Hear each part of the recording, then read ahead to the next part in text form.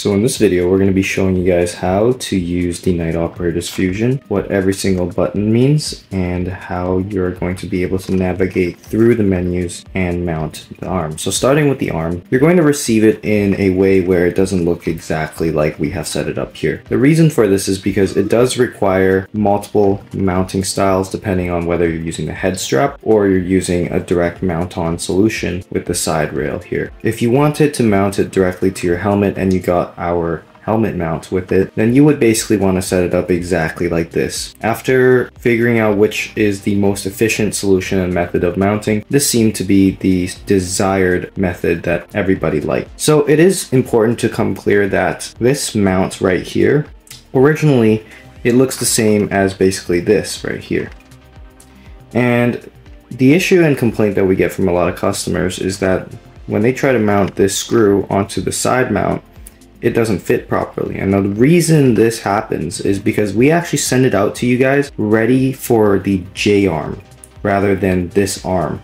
So if you need to mount this arm, what you're going to want to do is you want to unscrew the mini hex screw. Like I said, this is the same one as here. You would want to unscrew this hex screw here and then flip it around so that it goes into the other hole. So if I were to use this one as an example, you'd basically be taking this hex screw out and then putting it into this hole and turning the whole interface around, because there's basically two types of screws and the J arm uses a different screw as the default mount that we have. So yeah, once you got it mounted and all set up, clicking onto the helmet, it's simple. You simply use this helmet attachment here and you want to go ahead and power the device on. So firstly, P stands for power, and we're going to go ahead and hit the frontmost button, hold it down for a few seconds and then let go. And if you have it all charged up, the Night Operator screen should come up. Now, whether it starts in thermal or night vision mode completely depends on when it was last turned off. Currently, as you can see, we are in the thermal vision mode. Now, in order to switch between the different color modes, there's going to be a button up front. As you can see right here, it'll be above the IR light. It's quite a tactile button, so just by pressing, you should hear a distinct click, and it will cycle through the color modes. And so once you cycle through the color modes and find the desired one, there's about 8 which you can pick from. We might be adding on more later on. You stick with that and you get to use with it.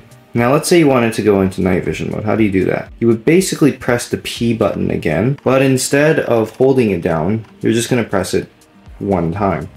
So here we go. We're going to press that frontmost button, again, the P button right here.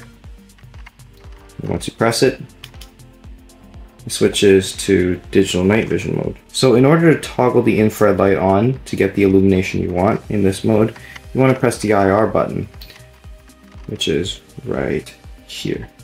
And the reason we coded the IR button to be separate is because some people like to, keep their light discipline.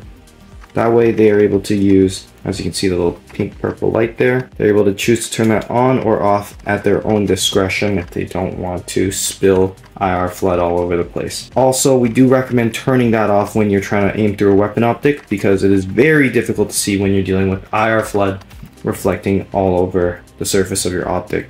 So we recommend, if you are trying to aim through a weapon optic, to turn that off and look directly through the red dot and use an external rifle light to illuminate the distance, which you can use anywhere from like PAC-15s, hollow suns, all that kind of good stuff with the IR spectrum, because it picks it up just fine. So if you want to adjust the brightness on the device, it's very simple. You simply press the plus button to toggle the brightness adjustment mode, and when you press minus and plus from there, it'll only adjust the brightnesses levels up or down. Now once this menu goes away, it sets itself in, and if you wanted to go ahead and then adjust contrast, you activate that by pressing the subtract button, and it goes into contrast adjustment mode.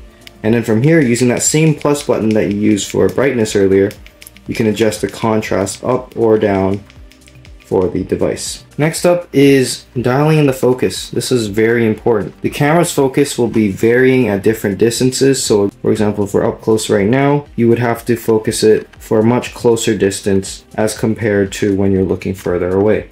That's why we made it accessible for users to just spin the camera up front like this. so you can adjust it anytime on the go. In terms of the thermal sensor, we were not able to get a focus adjustment dial for this model, so if you want to use it at varying distances, it's basically already set to infinite. And for the infrared light, we do not have a focus beam on it because we found that most people don't really use the infrared light at further distances anyways, and people tend to use external rifle lights. In terms of diopter adjustment, simply by twisting the rear tube over here, you should be able to adjust the focus of the diopter for your own fit. That way you get the right eye focus for the desired needs of your eye. And lastly, this top rail right here is the best mounting option for the head strap setup, but we find ourselves most frequently using the side one.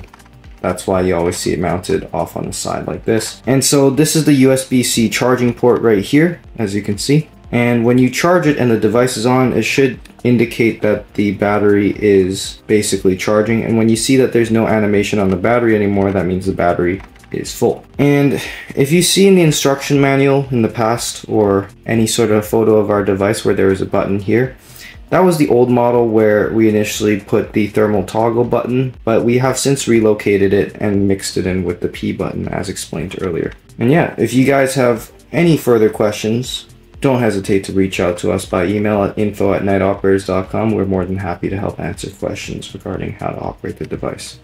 Thank you.